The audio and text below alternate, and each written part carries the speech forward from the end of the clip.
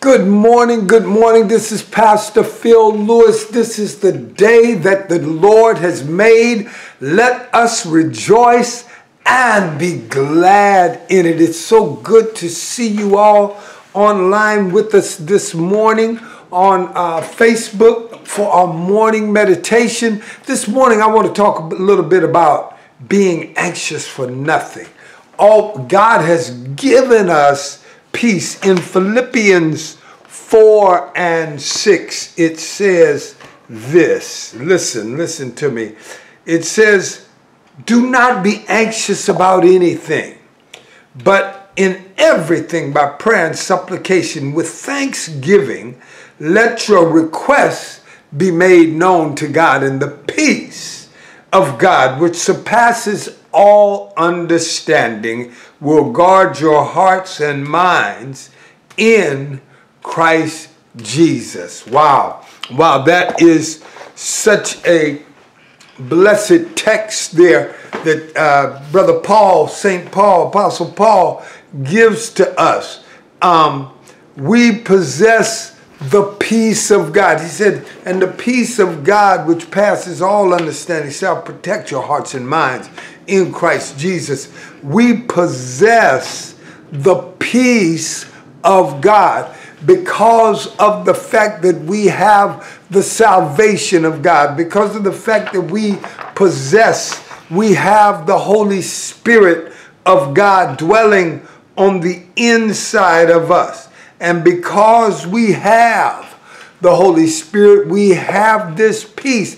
The question is, how do we maintain that peace? How do we keep the peace of God ruling and reigning within our souls? How do we keep a consciousness of God's very presence within us, an awareness that the God of peace lives within us? Wow, an awareness, a consciousness. This passage discusses two of the most important steps to possessing that peace. Paul tells us to pray, amen, always. He says, but in everything, by prayer and supplication, make your requests be made known to God. Ask for the power of his presence, for the consciousness of his presence. Ask for it. You have to ask for it. And then Jesus tells us to pray continually. Paul tells us pray without ceasing. Jesus tells us pray always. Wow, men are to always pray and not give up. You got to keep praying. You have to keep communicating. We must keep communicating with God. The line of prayer must always be busy. It must always be, we must always be connected to God, where we are speaking to him and he is speaking to us. And many times you have to put the word of God in your heart, in your mind, so that God is always speaking to you constantly through his word. Amen. It regurgitates itself. And when the word of God regurgitates itself in your mind, when it comes up in your mind, it's God speaking to you. You are communing with God. And you're never, let me tell you something, you're never anxious when the word of God is being communicated to you, because you know it's true.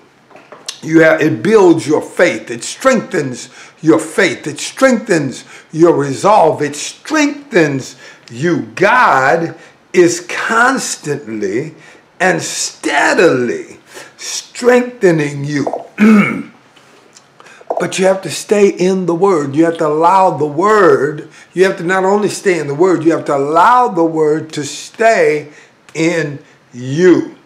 Dallas Willard tells us this is how we become disciples. This is how we are disciples in the core of our being, by allowing God to commune with us and by feeling his mighty presence right there with us. It's as if when I get in my car, I'm conversing with Christ. I imagine Christ sitting right there next to me. And I have the driving wheel of the car, but he has the driving wheel of my life. As a matter of fact, he is the driving wheel. I believe that was a song by a quartet song a long time ago, My Driving Wheel. Yes. Let him take the wheel. Let Jesus take the wheel of your life, and you won't have that anxiety. You won't be anxious. The peace of God will just flood your heart and mind. Yes, it will. Allow Jesus today to flood your heart and mind with his peace. And remember that peace comes through consistent prayer and communication with God. Go in peace today. Shall we pray? Father, we thank you.